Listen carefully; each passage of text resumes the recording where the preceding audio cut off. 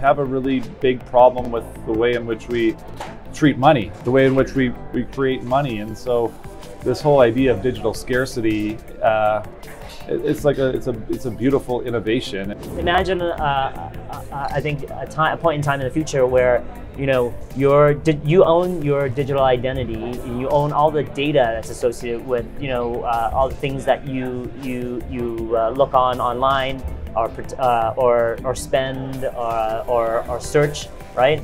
Or your DNA, for example, or your fitness activity, right? And all of that is your data that a few companies control right now. Blockchain is an incredible tool for creating transferable records that follow assets throughout markets. Blockchain as a whole is much bigger than crypto.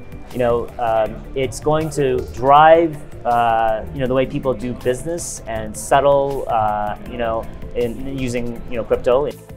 So you're going to get some good projects, crappy projects. You're always going to get those people that are like, ooh, get rich quick. I mean, that's in every industry. I don't care what, right? Unfortunately, this industry seems to get marred in scandal every time one person does something bad. This business, it requires building of trust, right? And trust is hard to earn, and it takes easy to lose, like Warren Buffett said. This is not a politicized factor, and yes, we need to be protected, and yes, we need Canadians to know from a mass adoption perspective that they're safe in this space.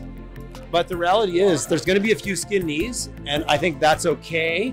But for the blockchain market in particular, some of the research I did found that we're currently undergoing a shift in the market away from people with financial services specializations in blockchain, much more towards people with technical backgrounds. So that's really where the job growth is happening. A lot of talent and knowledgeable people that exist here, not only on the technical scope, and universities here absolutely fantastic, but also financiers, legal consultants, and the whole business infrastructure. Europe, our old but lovely Europe, is so far behind. When we talk about blockchain on a global scale and mass adoption, it starts with education. Any new industry attracts the brightest minds, the most creative individuals, and that's what we're seeing. A lot of young people. Young, old, people just want to come together and change the world. Governments are basically seeing blockchain as a way to accelerate their economies into a much more advanced digital future. Blockchain as a technology is an amazing tool for financials and transactions, as well as fraud prevention. But for the mass adoption, people have to understand what the blockchain or the value of blockchain. Everybody talks about how it works. Nobody talks about why is it good. It's not all about the money. It's all about innovations and improving lives.